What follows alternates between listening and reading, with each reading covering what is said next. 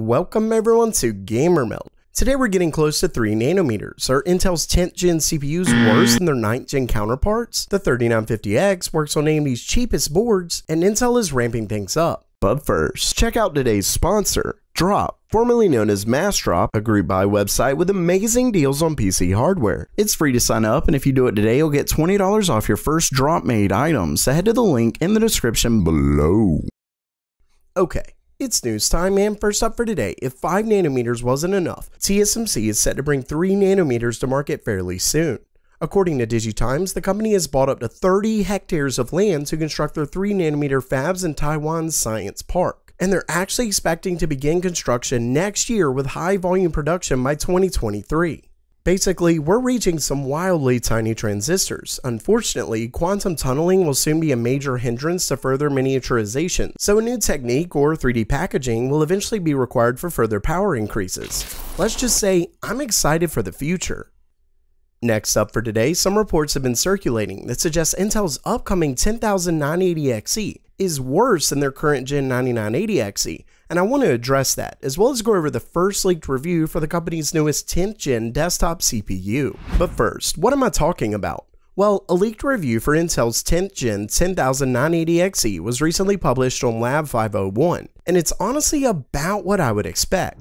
The thing is that some outlets have noticed the Cinebench R20 benchmark shows that their newest CPU is actually worse than last gen. At first, I was going to defend Intel, and I still am, given we have to look at other benchmarks because Lab 501 didn't have a 9980XE to compare. And there's a lot of factors involved in these comparisons. Plus, there isn't really much of a difference between the two to justify it. To top it off, both the 10980XE and 9980XE have the same all-core boost. But then if we look at POV Ray, we see something similar, yet still not that far off.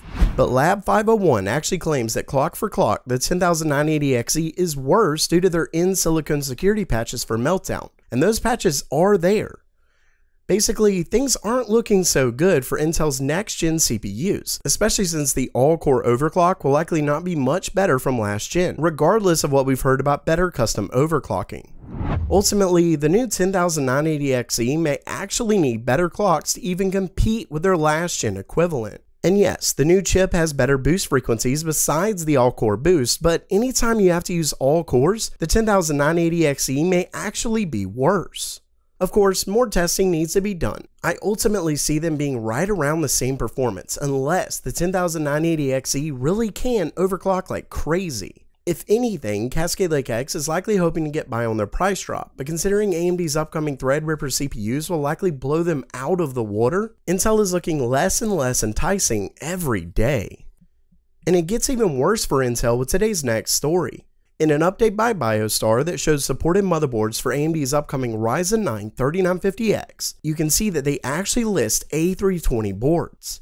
Yeah, we're talking the cheapest AM4 motherboards with the worst VRMs and inability to even overclock will actually support AMD's upcoming 16-core behemoth. Now, with that said, I do suggest you wait for reviews because there's likely going to be some throttling, though the TDP is still not that high, so A320 boards could actually support it without too many issues. Basically, let's just say AMD did socket support right. Lastly for today, Intel's relatively boring lineup of 10th gen CPUs may not last for very long.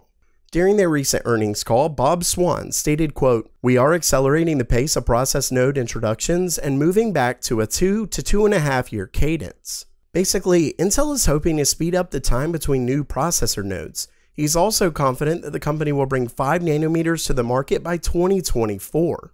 Of course, AMD's Zen 4 architecture is expected by 2022, and that's likely based on TSMC's 5 nanometer process. Basically, while Intel isn't sitting still, neither is AMD.